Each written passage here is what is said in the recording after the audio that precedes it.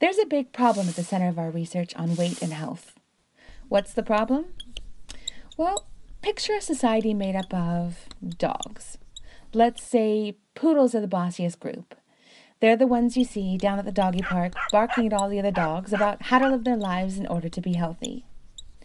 But the problem is, poodles think that every other kind of dog is just a really big, a really small, or a really fat poodle, when actually the other dogs aren't even poodles at all. They're terriers, or mastiffs, or greyhounds, or labs. And all of the thousands of different dog breeds have different lifespans and different health risks. Each one has evolved to use food differently for different specialties at surviving. Some for staying warm, some for running fast, and some for being strong. They're meant to be different sizes and weights.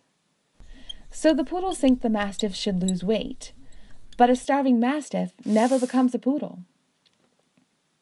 The poodles don't understand that dogs come in many more sizes than they can imagine in their poodle-centric ways. So this becomes a problem when it comes to poodle science.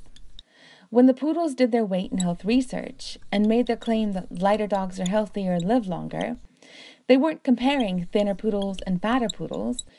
They were comparing poodles and mastiffs. So the recommendation for mastiffs to lose weight is based on the false assumption that if all dogs reach poodle weight, then all dogs will have poodle health. But once again, a starved mastiff just isn't a poodle.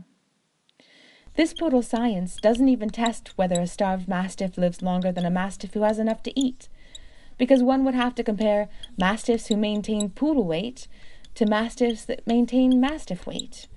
And it turns out that starving mastiffs regain weight, which after all is a much better thing than starving. But the poodles can only see that regain as a failure of mastiff self-discipline.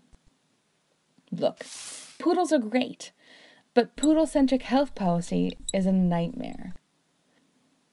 Good science tells us that it's better to recognize and respect the ways we're different, because how we're treated, having good friends, having access to decent food, a place to play, restful sleep, and medical care make a huge difference in our health and longevity, for all of us, whatever our size.